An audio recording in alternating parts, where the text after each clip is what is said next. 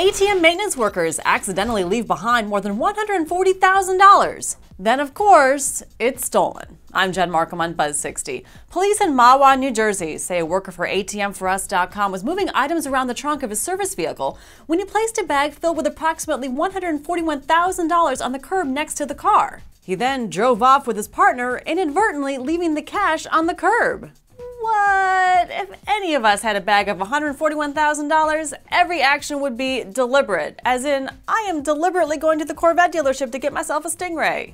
Then minutes later, a white van pulls up, a guy gets out, looks at the bag, puts it in the van, and drives off. Police say a local business had spotted the men in the same van pilfering used tires, so it's possible the men were just scavengers picking up anything and who may have had no idea what was in the bag.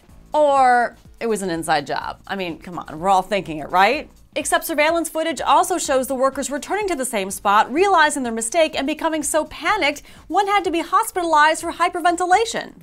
Quick, get that guy an ambulance! Or an Oscar for Best Actor. Buzz 60. Now you know, pass it on.